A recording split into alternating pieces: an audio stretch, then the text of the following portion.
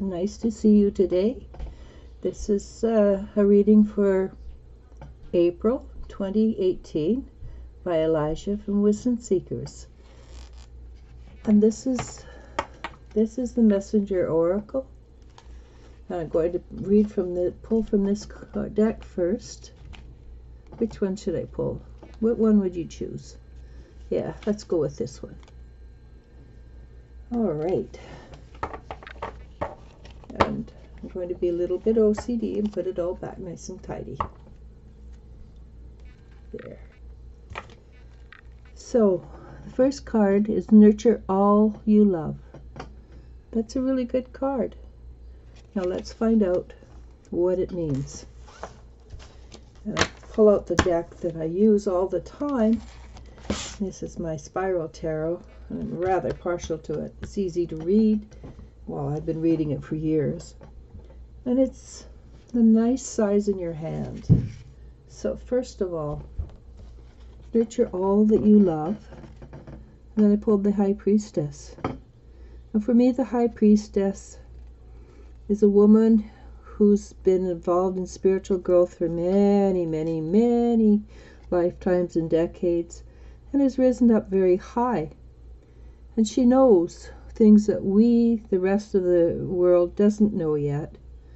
And she watches. It's not that she's secretive, it's that if she tries to tell you things, most of us just don't understand. We're not at the point where we vibrate high enough to understand. But for you to pull this card would indicate that you're also rising up to that level. And you do know that there are three-headed foxes, and that life continues on forever. All right, so what else does it have to say for you this month? Well, it says this is a Chariot, and it's two major arcana, by the way.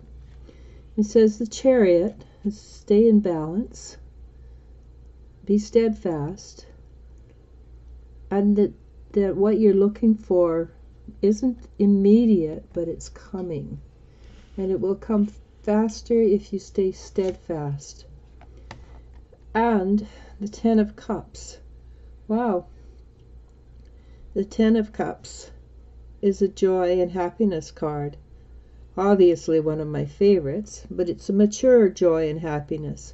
It indicates you have a lot to teach, a lot to let people know about. And this card doesn't fit, so that was the ending card.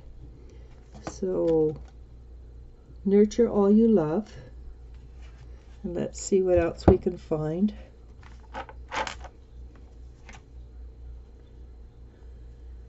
And yes, this does fit in very nicely with the high spiritual growth that should be going on for you this month.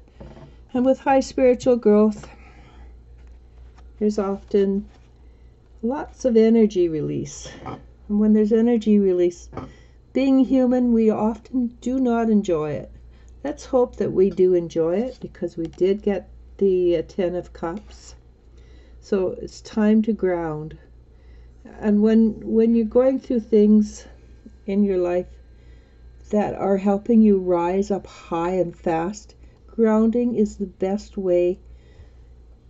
Literally, grounding is the best way to keep yourself from flying off and doing weird things, like sleeping for five hours, waking up for 2, and then sleeping for another 5 hours or 10 hours. Funny things that we don't usually do. So nurture all that you love. And they're talking about nurturing within yourself, not outside of yourself. And the high spiritual values that you're bringing in are awakening to. And stay the course, because it's going to bring you joy and happiness. But do remain grounded while you do it. And that was a quick read. Good read. I'm very pleased for you, Aquarius. Things are coming along nicely for you until May. May the world look after you. And I'll talk to you later.